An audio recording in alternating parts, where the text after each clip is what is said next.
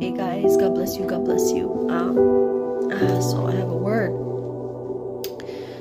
from the Lord. Amen. Glory to God. Hallelujah. My eyes are really puffy. I've been very emotional. The Lord's been speaking many things to me. I have many things to talk to you guys about. But I'm going to go by the Spirit of God and what He's given me in the moment. Amen. And I'm going to read in Luke 9. Luke chapter 9 verses 22 and 23 and 24. Amen. And it says, in the name of the Father, Son, and the Holy Spirit. And it says, saying, the Son of Man must suffer many things and be rejected of the elders and chief priests and scribes, and be slain and be raised the third day. And he said to them all, if any man will come after me, let him deny himself and take up his cross daily and follow me. For whosoever will save his life shall lose it, but whosoever will lose his life for my sake, the same shall save it. Amen. So we see here Jesus is telling the disciples, he's telling them, the Son of Man must suffer many things and be rejected, right? Jesus is going to be rejected. He spoke to them about this stuff, that he was going to suffer. He was going to be rejected. He was going to suffer many things and be rejected of the elders and the chief priests and the scribes, and be slain, right? And be raised on the third day. So he spoke to them about all this stuff that was going to happen to him. Amen. That he's going to be suffering.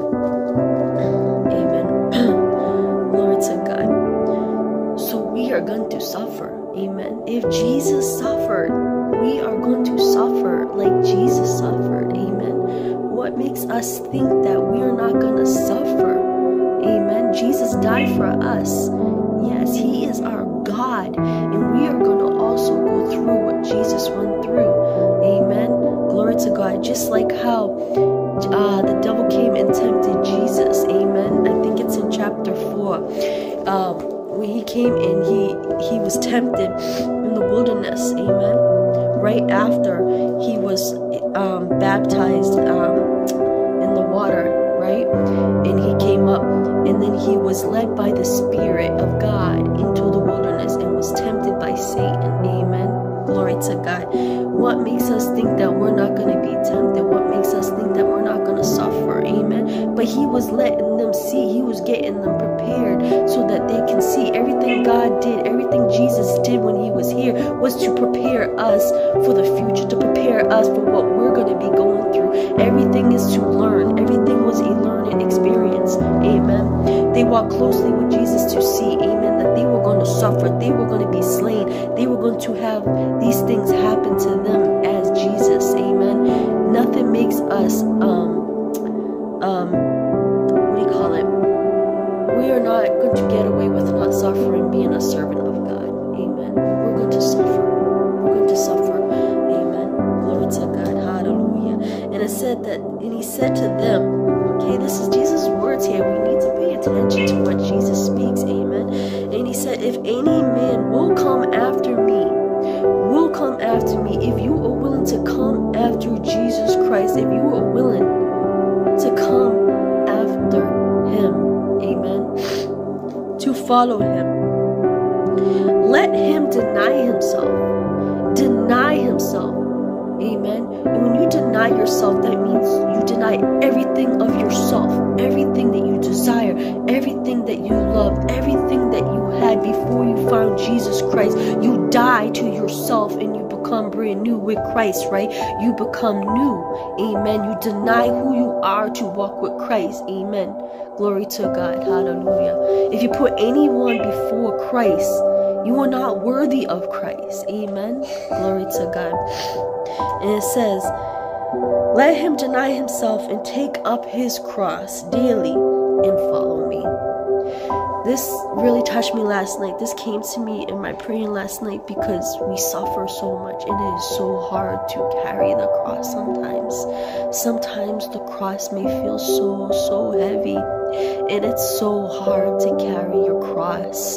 The cross is everything that you're going through. The cross is all the mocking, all the looks and all the things that the people are saying to you, all the things that they're throwing at you, all the stones that they're trying to bash you with, hallelujah, and throw you off guard, throw you off the path that Christ has set you for, hallelujah. I don't know who needs to hear this, but I feel it so deeply in my spirit. It is embedded in me so deeply that someone needs to hear to hold on to that cross. It is so heavy. It is so heavy, but the cross is so heavy, and it needs to be heavy because, see, Jesus carried the cross and it was heavy, hallelujah, and we have to carry our cross as well, and it's gonna be heavy, and it's gonna have burdens, and it's gonna have suffering, and it's gonna have so many things, hallelujah, so many things that you're gonna have to carry, hallelujah, all the pain and all the suffering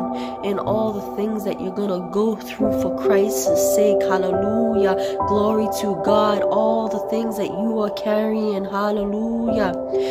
The path is narrow. It is not going to be easy. The path is narrow. It is tight. It is enough for one person to get through. That's how tight and how hard and restricted it is going to be, and how hard it is to stay on track on that path, hallelujah, because it is extremely hard, hallelujah. You must endure until the end, Jesus says, hallelujah.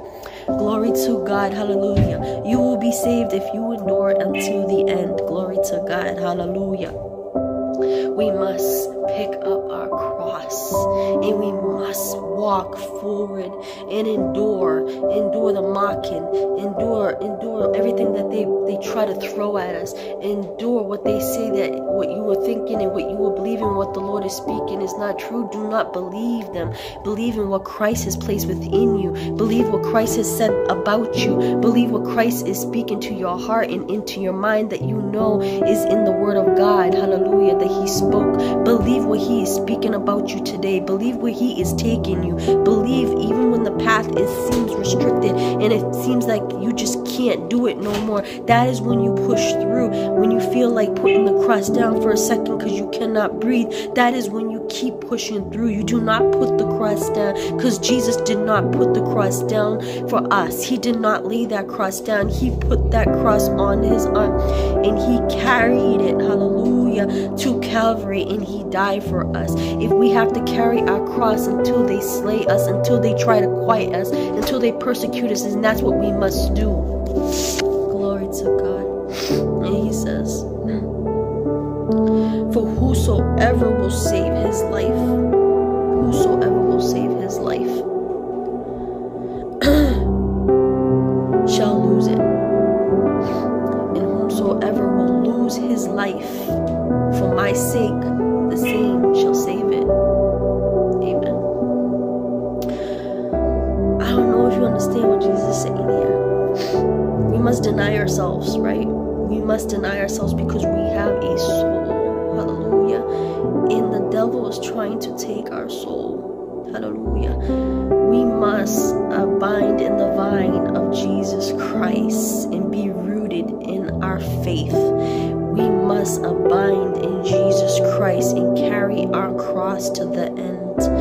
We must be strong and of good courage, hallelujah, and we must endure what is coming and what is going to play out in our future, hallelujah. For we see the times right now are not good. We see the times that are coming to pass, hallelujah. It is time for the Christians to pick up their cross and stop playing, hallelujah, with God, hallelujah. You cannot play with God, hallelujah. You must pick up your cross, hallelujah. We must pick up our cross daily, hallelujah. This is not an easy road, and He never promised it was going to be easy. If anything, the Bible says we are going to suffer for Christ's sake, hallelujah. If Christ suffered, we are going to suffer. So let's pick up our cross, hallelujah, and let's walk for the Lord